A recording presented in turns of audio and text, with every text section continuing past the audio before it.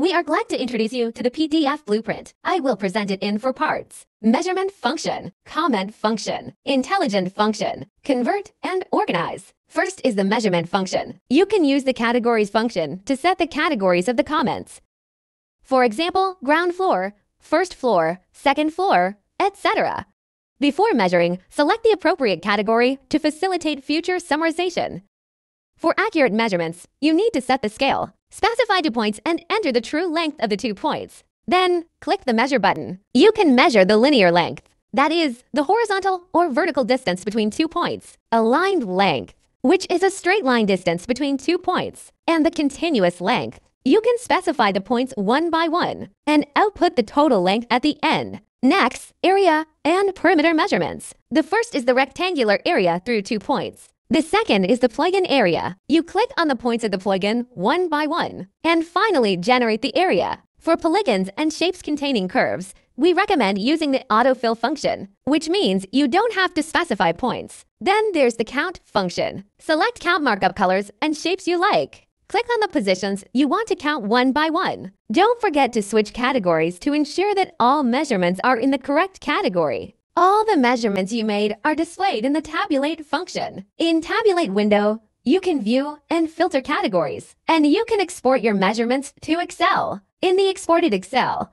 you can also see the categories, which is convenient for summarizing. The second part is the comment function. You can use the line, pen, and highlight functions to make comments. Highlight functions include highlight pen, highlight rectangle, and highlight polygon. And you can add text anywhere to note drawing information. Under the markup function, there are many shaped markers. Here are clouds, arrows, leaders, rectangles, and ellipses. Sequence is another important comment function. You can set the prefix, suffix, border shape, and lead line style. Click on the numbered positions one by one. It is also a good counting function. After making the sequence, you can export the sequence to Excel. Part 3 is the intelligent function. The first is extract text under OCR. Box the text to recognize it and copy it with 1 click. The second is extract table. Box the table and export to Excel. The text and typography are perfectly reproduced. The third is create searchable PDF. Except under OCR, this function is available under convert and in find. It converts non-searchable PDF to searchable PDF.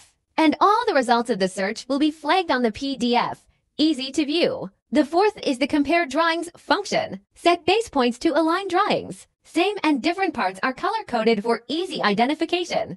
The last part is convert and organize. The first conversion function is PDF to CAD. You can use CAD Reader to open CAD files. The second conversion function is PDF to image. The third conversion function is image to PDF. When it comes to the organize function, combine documents is to merge multiple PDFs into one PDF. Split document is splitting a multi-page PDF into multiple PDFs. Extract pages is to extract some pages from a multi-page PDF. Delete pages is to remove some pages of a multi-page PDF.